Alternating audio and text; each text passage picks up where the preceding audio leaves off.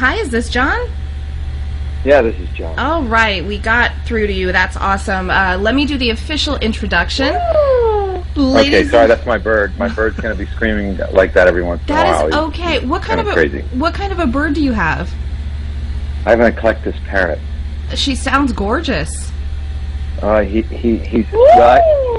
is, but he's also got a huge crush on me. So every time I'm like touching him, he starts like flirting with me, saying, "Woo!" I think it's quite appropriate, John, that considering the character you play in this new movie, I think that character would have a parrot. Oh yeah, but the only difference is that this particular parrot that I have is not a South American parrot or a Central American either. He's from the Solomon Islands. He's an eclectus, all the way from the other side of the world. But they're beautiful birds, and they're really crazy and fun. I mean, they're sweet, right? Really sweet birds. But he's a little sexualized right now, so I'm trying to avoid him. Well, considering he swings both ways, and considering he has a crush on an actor, he obviously is a Hollywood bird as well. So. Actually, not at all. But that's okay. He's just he's happy with whatever way the wind blows, Well, let me do the official introduction, ladies and gentlemen. We are very excited to welcome our featured guest for this evening. He is an actor with over 130 credits to his name, somebody that you will remember from films like Napoleon Dynamite and The Monster Squad, personal favorites of ours like Joysticks, and so much more. And he's joining us to talk about one of his latest films, All About the Money, by director Blake Freeman. We're very excited to welcome Mr. Jon Gries to the show. Welcome. You're on the air with Terry and Tiffany. Well, thanks, you guys. Thanks for having me. We love the film. We're actually a big fan of Blake Freeman because we've had him on the show, and I think he's an awesome, not only director, but great actor and very, very funny. You go way back with him. Yeah, he is a funny guy. Yeah, you go way back. You actually did Noobs with him, right? That's right. That's exactly right. So, and funny enough, the funny story about Blake and me is that when he contacted me to do Noobs, when I first read the script, it reminded me a little bit of like films from the same genre as like Joysticks. Right. And I was like, do I really want to do this? Do I want to go back in time and do this again? I mean, there was a time and place, and that was all sweet, but do I want to do it again? And he got on the phone and he was talking to me, and the way he was talking to me, I was like, dude, where are you from? I mean, he's really very straightforward, a really good talker. And I said, either you're a genius or you're a great con man. We had this, and he laughed his ass off. I mean, he was like, no, dude, I like you. And then, of course, the proof was in the pudding. I mean, he really did. He delivered, and he delivered on this film too, I think. Really think he did a great job. Well, I think he must have really liked you in Noobs, because in this new film that you've done with him, All About the Money, he spared no expense in your wardrobe. Yeah, I know, a pair of kind of soiled or yellowed tighty-whities, yeah. I know. I know, it was kind of an interesting way to act in a movie, but listen, I'm the show I'm shooting now. It's the same kind of thing. I'm shooting a show and it does the same thing. So just the way it is now. You mean in a situation of being basically not dressed very much, or is it more kind of like the same kind of thing? Yeah. You'd think I'm on a Skinamax show, but I'm not. I'm on an Adult Swim series called Dream Corp LLC, which is an amazing show. It's really incredible, but it pushes all kinds of crazy boundaries. Well, see, being a great character actor and everything, you just basically got to worry about being different, standing out. But obviously, everybody's thinking you're like an Adonis now, so you're having to work out and watch what you eat, and just all of a sudden, at this point in life, they're like, okay, we're going to do... Who thinks I'm Adonis? You better send them give me their phone number. I don't think I'm Adonis. Well, for those that have not had the chance to see All About the Money, can you maybe tell our listeners a little bit about the film, what it's about, and what character you play? Well, the film, in a nutshell, is really, it's about, I mean, it's obviously incredibly far-fetched, but at the same time so funny. And it's about four friends who, really three friends, who decide to, they've all fallen on hard times, you know, by virtue of a bunch of circumstances. And they decide that the way to get money is to go down to an unnamed South American country, and I think it is, I don't know if it's Colombia, I don't even know if they even named the country, but to go capture a drug kingpin, because there's a $20 million reward. And so they enlist the services of an expat who lives down there, who is an old soldier of fortune, and who lives in his underwear in a church, named John Waters, and that's the character that I play.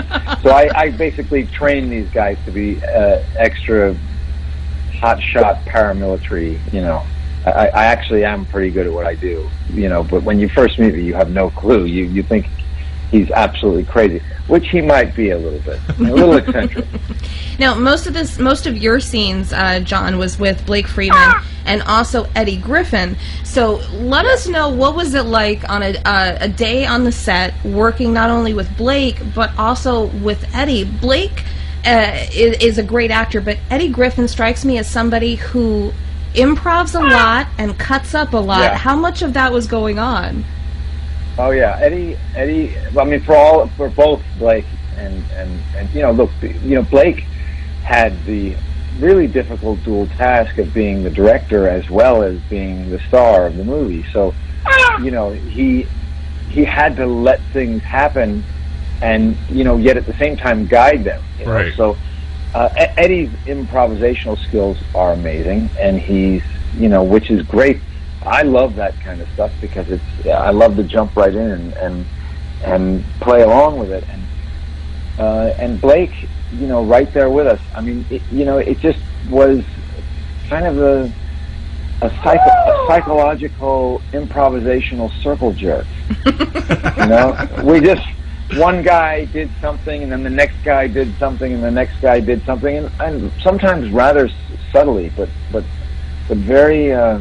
But effectively, you know, but you know, for the most part, we were in hysterics all the time. It was hard to keep a straight face, and that's the hardest part, is not breaking when you know a take is going really, really well. But you know, if you lose it for a second, you're just going to lose it completely, and you don't want to destroy a great moment, you know. Right. So that was the challenge, like keeping focus, keeping in character, and not letting it take you out, you know. Now, it's supposed to be taking place somewhere in South America. Was it filmed there, or was it really California? I had a feeling it might have been California. Yeah, the topography is pretty much the same, you know. Yeah. I mean, you know, with the exception of a few donkeys, you know, it's all the same, you know. Now, mud huts and donkeys. No, we shot here in Southern California. Now, and it's funny because originally, I'm sorry to interrupt you, but originally when Blake was saying, "Hey, we're going to make this movie," he was like, "Yeah, man, we're going to go down to Central America and shoot this movie." And then, you know, every time he'd call me, he's like, "Well, might not be Central America. It might be out in the desert. It might be New Mexico." And then he'd call me, "No, man, you know, it might be San Diego, Tijuana." No, I think that's going to be Santa Clarita, right over here in LA. You know, you know, he started out with some really exotic plans, like we're going to go. You know, we're going to shoot in Aruba. You know, I was like, no, that never happened. Well, see, that's where we differ, because, you know, I just saw a movie, the new Goldie Hawn, Amy Schumer movie, and they're in, like, South America or something, and I'm thinking, who'd want to go there? I mean, you could really get kidnapped or shot or killed or whatever. Well, sure. I mean, you know, but when I was doing the rundown, they were location scouting Peter Berg, and they went to Venezuela thinking that might be the place to shoot, and they all got hijacked and kidnapped in the jungle as they were doing a location scout. I mean, the guys let them go eventually after taking everything, you know, watches and wallets and everything else. Wow. And, you know, but you know, it was a moment of of sheer terror based on what Peter told me. I mean, I'm glad I wasn't there. Well, I love your character. Okay, naturally is cocky, and he's vigilante and ex special forces and everything. And as cocky as he is, he's a little goofy too. I mean, what did you kind of base that on? Was there any other character in the movie that you based it on, or? Well, I don't know. I mean, it's sometimes these things, they just hit. I don't know. I don't really know if I based it on anything. I just think that anybody who drinks their own piss, I mean, I think that was a big clue for me. It's like, okay, I got an idea. This guy's, he's really, he means well. He's deep in his conviction, which I always like a character who's deeply convicted in what they believe in. Right. He's got a grudge to he's a bit of a grudge down there against the drug cartel and against the status quo of kind of subversive illegal governments, and so that's always a great foundation. And then you add the fact that the guy has just, he's a few. Sorry, that's the bird. He's a few floats short of a parade. I mean, he's just, he's spun out so much that he's not all there.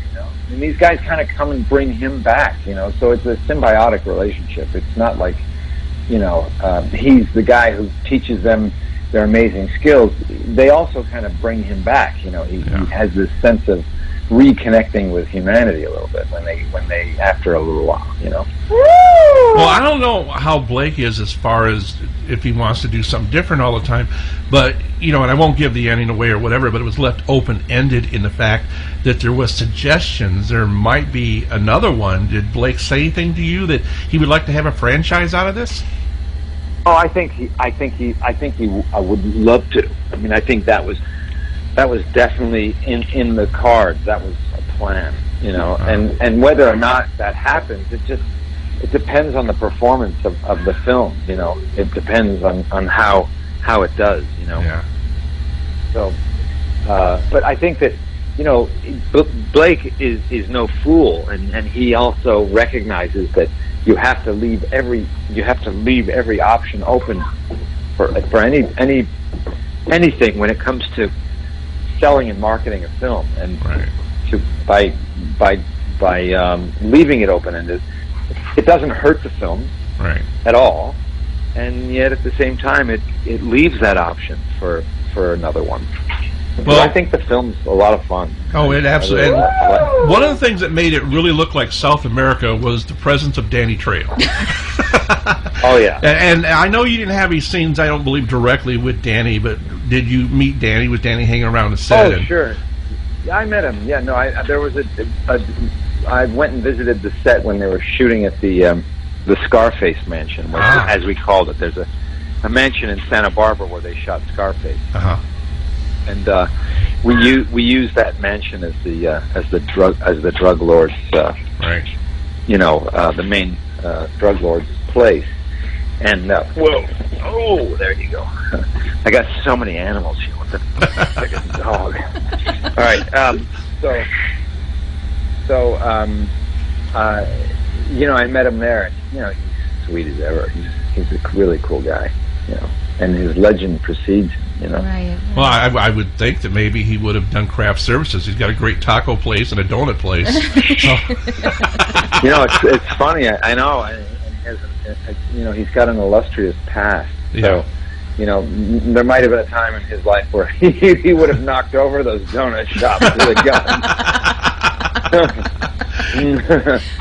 I've got to mention. I think he would be safe though, because nowadays, what crook would try to rob Danny Trejo's business? Like, I wouldn't want exactly. Yeah. No. That would be the wrong place to go. Right. Especially, if he were there. He's definitely a tough-looking guy. Everybody tells me he's really nice, but I'm waiting for an actor to say, "Well, he's very sentimental and cries a lot." And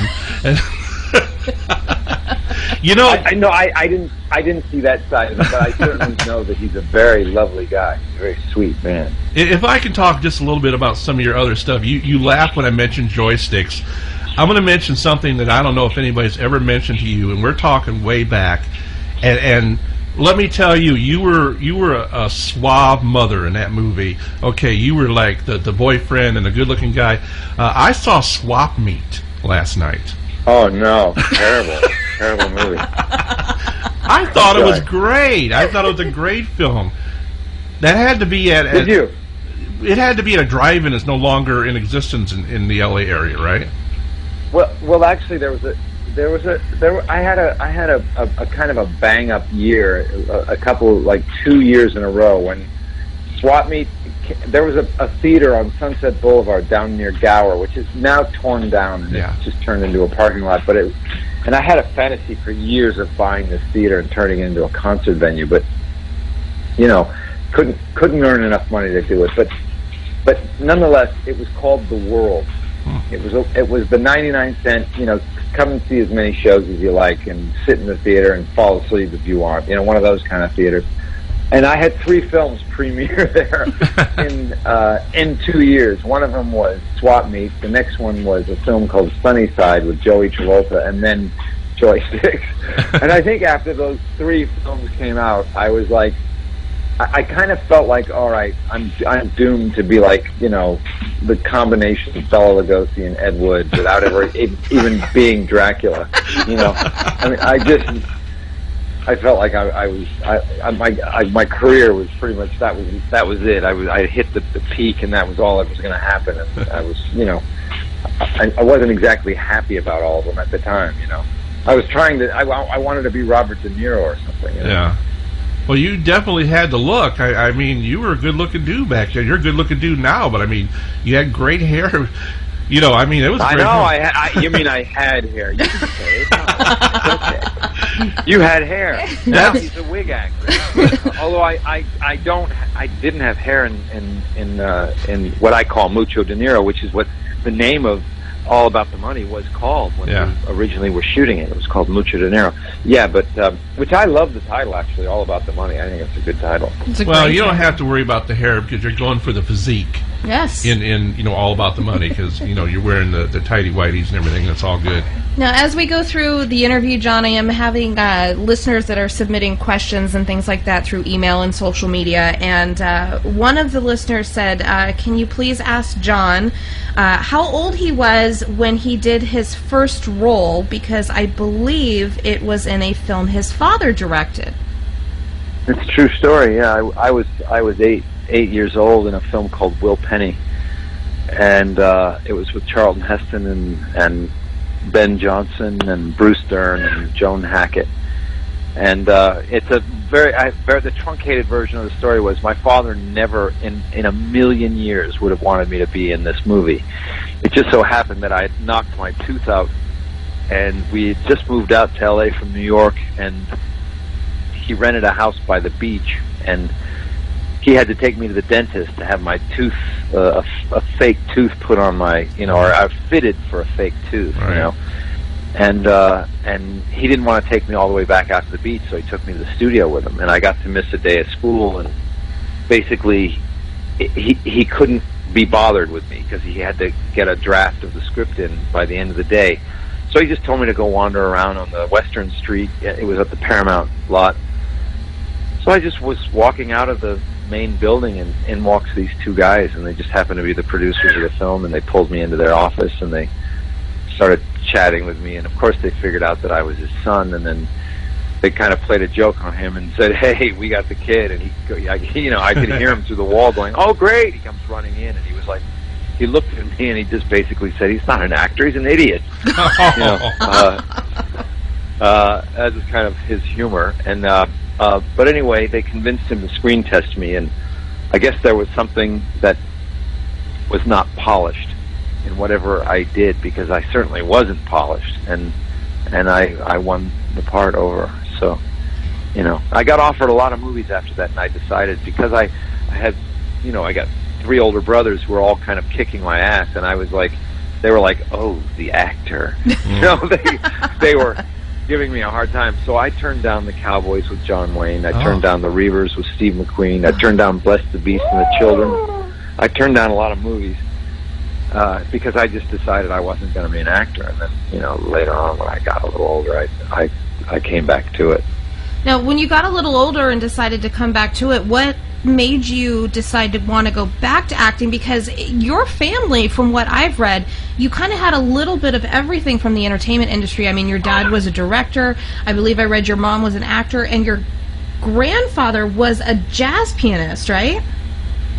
Well, my grandfather was actually a cornetist. He was a jazz cornetist. His name was Muggsy Spanier, and he was my real grandfather left my grandmother when my father was 5 years old. I never met my real grandfather. She remarried the jazz trumpetist, and she was basically his road manager. So they went on world, tours. I mean, he played with everybody. He played with, Bing Crosby's brother. He was Bob Crosby's band leader. He was also played with Duke Ellington. He was in his band for a while. He was very good friends with Louis Armstrong. They both played together a lot. So they both played the same style of music, And so, yeah, he very well known in his day, and my uncle was a jazz pianist, and that's my father's brother. So yeah, a lot of different aspects of entertainment. Yeah. Well, I'm glad you mentioned that part about turning down those roles, and it was for a different reason back then than what it is now, because you turn down roles now because you don't think that would be something good for your career. But I flippantly made a joke because you got so many credits. I was like, does he do everything that's offered to him? And Tiffany, who's my daughter, the other host, said, no, he turns a lot down, and I guess you got a lot of offers you turned down because you thought they were stupid because they were rip-offs of Napoleon Dynamite. Well, yeah, that's true. Basically, I mean, there is this kind of element in Hollywood. Any actor who does a role that becomes even remotely iconic, it seems like everybody crawls out of the woodwork, writes similar roles when they're writing their grand, masterpiece, and they want you to come in and kind of recreate Uncle Rico or whomever, Laszlo, Holyfeld, as a little different, and quite honestly, those are the ones that I'm like, you got to be kidding me. Come on. I mean, I did it. It's been done. I've done it. It's over. I don't want to come back and do that guy. I don't want to come back and imitate something that I've done, Yeah. It's bad. It's hard enough, it's hard enough to try and keep everything as fresh as you possibly can. I mean, I even get sick of myself. So, well, I don't. I love your characters, and I think of you, maybe I'm wrong, because I know you can play anything, but I think of quirky characters a lot like another one I respect is Crispin Glover, and his characters are all quirky. Do you kind of, even though you want different stuff, do you kind of look for quirky characters? I mean, do you think that they're the ones that really stand out on a screen? Not at all. No. I recently, I recently turned a film down that I look back on. This is probably tales out of school. I got offered a film that I loved the character, and it was not a quirky character. He was an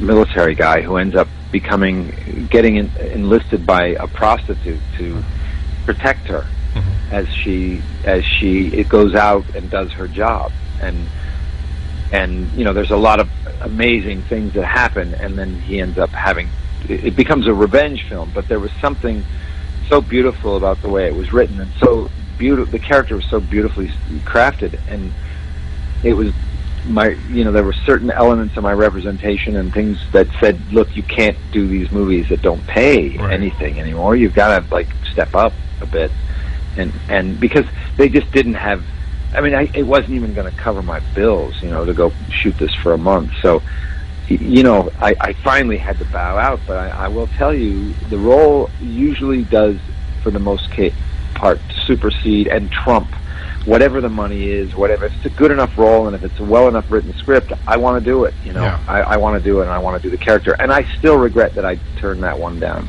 And this was like 9 months ago, just because I loved the character, and he was not quirky. He was actually more sullen, just obviously a lot of brooding and a little darker. And I mean, these are all generalities because I didn't really investigate where I would go with the character. It's a lot more specific, but the template was there, and I was interested in doing it, but I didn't end up doing it. I don't know why I'm talking about a film I didn't do. Well, in talking about, as we were talking about Napoleon Dynamite earlier, we have another question from our audience. This one is from Colin, and he says, how did Jon find out about Napoleon, and did anybody have any idea that the movie was going to take off the way that it did? It was such a small film and such an underdog, but it had enormous success and broad appeal. Well, I don't think anyone could have predicted what was going to happen with that film. Although I was pretty certain that the film was going to have of success. I just had that feeling. When we were shooting it, I actually contacted a couple of distributors that I know that I've dealt with in the past with other films that I've been involved in, and I was trying to get them an inside track, and one of them didn't return my call, and she later on told me how she will never do that again because she missed an opportunity to get on board with that film. But it landed where it landed, and that's where it had to be. I mean, I don't think anybody else would have quite brought that film out the way Fox Searchlight did. They're still, to me, the best film distributors and the most creative with their ad campaigns and the most diligent. They just keep at it. They keep at it. Now, with respect to the film itself, I had done a film called The Big Empty with Jon Favreau, and I basically, the guys from Napoleon Dynamite came to Los Angeles, and they didn't have an office or anything like that. They barely had any money. And the guy who cast this film, The Big Empty, a guy named Jory White, was the casting director on Napoleon Dynamite. And they had put offers out for the character of Uncle Rico to a few people, and they all turned it down. And so, mainly, I'm sure because of the money. I'm sure they didn't even read the script.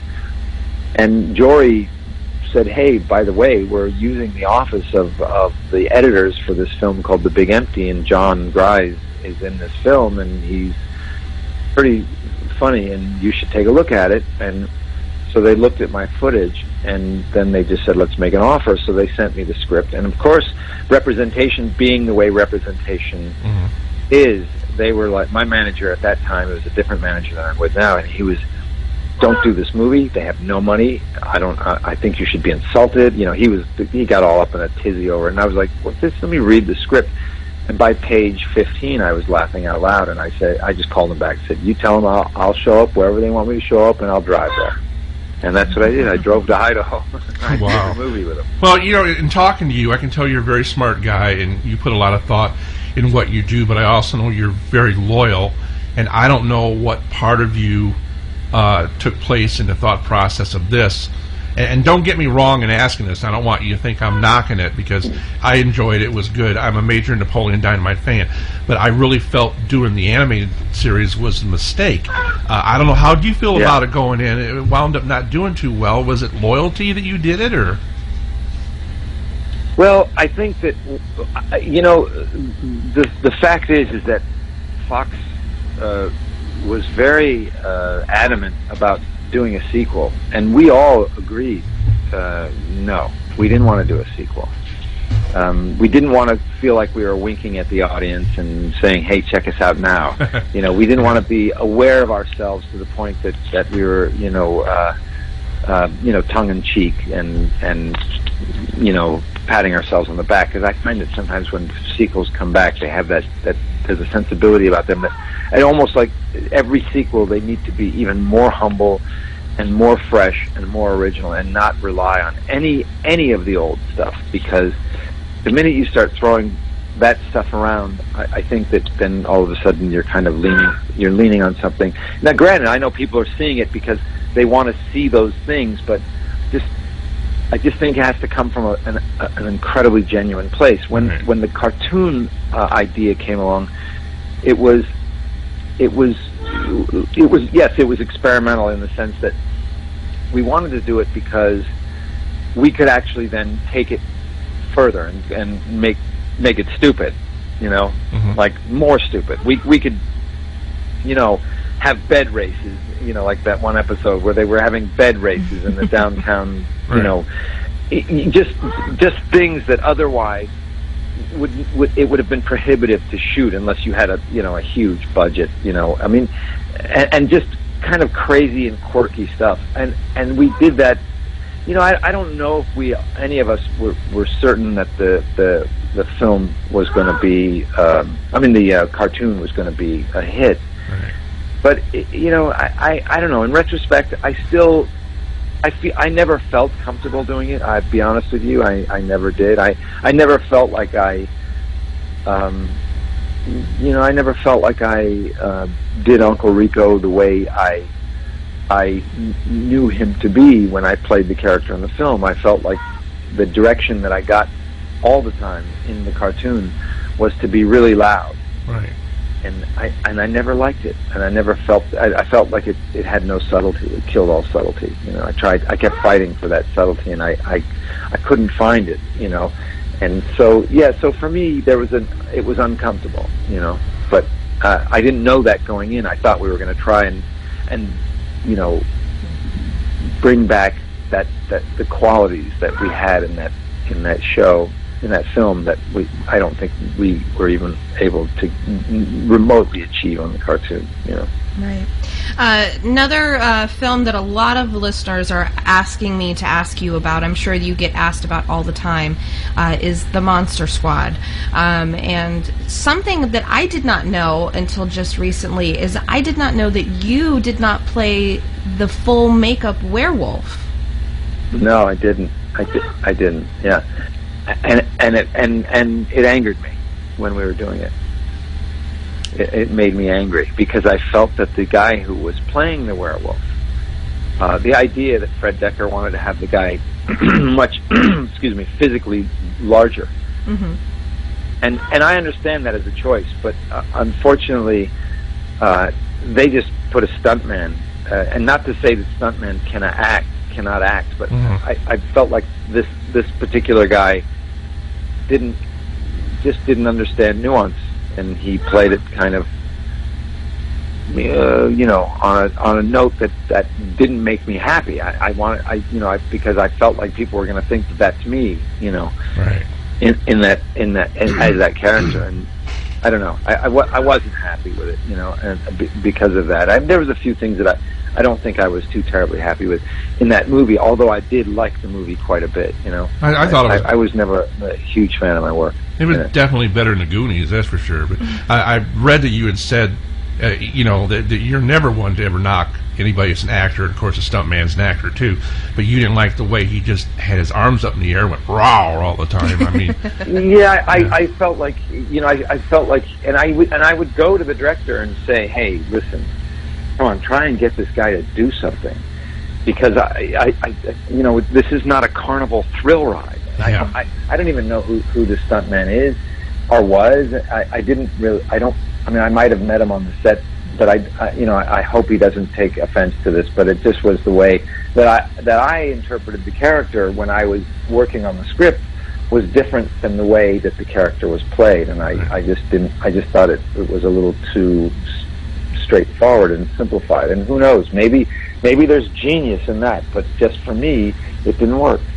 I can't recall which came first, which film, but you got a chance to play a werewolf in another film, and that's Fright Night 2. Did you get to do the makeup there? I didn't do the makeup. That was Greg Canham who did the makeup.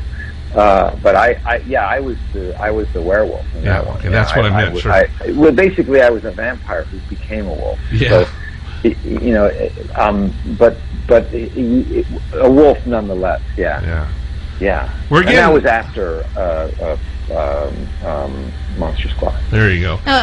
For your career, Jon, it's so interesting if you look, because, and I'm sure you probably get this when you talk to fans, you have so many different facets of your career. I mean, I'm sure you'll have fans that are fans of stuff like the Monster Squad and Fright Night 2, and then you have people that are fans of stuff like Joysticks and Terror Vision and stuff like that, and then you have people that are fans of Lost and the Taken films. What is, if you had to name comedy versus drama, or just pick a couple of projects that you were the most proud of, what do you like being recognized the most for? Well, I would definitely say Real Genius. I think Real Genius is a great film, and it's amazing. We just did the 35-year or 30-year anniversary. We showed it at USC, and it was all packed with students, most of whom had never seen the film, and they were laughing out loud. The film held up beautifully, even though technologically it didn't have the same, it didn't have the kind of stuff that this generation is used to. I mean, obviously the animation was crappy, or whatever, compared to the stuff today. But the humor and the sentiment and the style of it was so beautifully done, and still holds up really well today. That film, I would say, Napoleon Dynamite. There are films that I've played characters like I do like the character John Waters a lot in All About the Money. I was very happy with how that turned out. I don't usually like to watch myself, but if I can watch myself and laugh, like, God, what an idiot, like that kind of thing. I've done okay, and I love, really, really feel like everything that I've done has led to where I am right now, which is doing this Adult Swim show called Dream Corp LLC, and it's an amazing show. And we only had 6 episodes show last season. We just finished 14, and I just think this show could kind of take the world a little bit by storm. It's so interesting and so complete in the way I feel about it. And I just do. I think I feel like I'm on one of the best shows on television, and it's only 11.5 minutes long each episode. Well, we have an awful lot of Adult Swim fans here at the radio station. Oh, yeah. What's the show about? Well, it's about a doctor whom I play named Dr. Roberts, and he has a facility called Dream Corp LLC. He's kind of a fallen angel from the .com boom, and he has this technology where he can go into people's dreams and join them in their dreams and guide them through all their problems and get to whatever the root of whatever they're dealing with, whatever their issue is, and fix it. And of course, it's so much easier said than done. I mean, it leads to a lot of chaos and craziness. The cast is amazing, and the showrunner / director of every episode / creator / writer, Daniel Sesson, is really, I would say, he's on par with Jodorowsky or Kubrick. He's on his way there. He's got that mind. He has this mind, and it's quite intense and quite incredible. And that's why I think John Krasinski and Stephen Merchant jumped on board and said, "Hey, we want to see this show get made," and walked it into Adult Swim, and Adult Swim said, "Yes, let's do it." Wow. I think whatever we've done up to this point, the first 6 episodes, which I love, this new season is way far and above. I've got to mention one more crazy film, if I may, before we let you go here. This kind of has a history with this radio station. A young lady that played your girlfriend in this movie, she actually worked for this radio station. She did 5 shows here in a series kind of based on a book she put out. Excuse me. And that's Diane Franklin. You did Terror Vision. Oh, yeah. And I got to tell you, the reason I'm bringing it up is because I'm a big Mary Warnoff fan. She's like the B-movie driving queen. She told us that she thought your character and the way you portrayed it was genius, and that was like her favorite character from the movie is O.D. Oh, really? Yeah. Yes. So that's like the ultimate compliment coming from the queen of all low budget cinema. But that, you know what? You're absolutely right, and you've just made my week, because hearing that. First off, I'm a huge fan of Mary Warner. Oh, all right. And so to hear that she actually said that about me is, that's high praise. That makes me to me, that's rarefied air, because I know that she's not, she's an amazing artist. Yes, she's an amazing creative person, and she does not suffer fools. No. So that's really makes me feel happy. That's wonderful. Absolutely. Well, we want to have all of our listeners make sure that they head out and check out the film All About the Money. Of course, the film stars Jon Gries, of course, as well as Blake Freeman, Eddie Griffin, Casper Van Dien, Danny Trejo, Lynn Shay's in there. Everybody is in there. The film is now in theaters and on demand as of yesterday, June 2nd. So check it out, All About the Money. And John, where should fans go, if anywhere online, to keep up to date with you? Do you have a Facebook, a Twitter, a website, anything like that? I only, at this point, I only have a Twitter. It's Jon Gries. And what else I was going to say? Oh, Lynn Shay. She's amazing. Oh, yeah. I love her. I directed a film called Pickin' and Grinnin'. And, gosh, she was so wonderful in the film. And it was horrible because I had to cut her out. And I had to cut her out not because she was wonderful. The scene fell at a place in the film that it slowed the pace of the movie. It just happened to be, And so I called her and said, Lynn, I got wonderful news and terrible news. The wonderful news is we're going to shoot another scene. The terrible news is I got to cut the scene we shot. We went and shot another scene, and I put it in, and then I had to cut that one too. And I remember calling her saying, I'm on my knees, and I'm so sorry because she's so good. She's such a good actor. She's got such a good sense of humor, too. She was just voted by this major national horror publication. They voted Lynn Shay as the grandmother of horror. And you would think she'd be offended, but she thought it was great. She's been on the show. We love her. Wonderful. I think she's sexy. I really do. She's the sexiest actress going nowadays. But. Oh, she's really incredible. She's incredible. I hope... I think she can do anything. Yes. That's the thing about her. I really think she can do anything.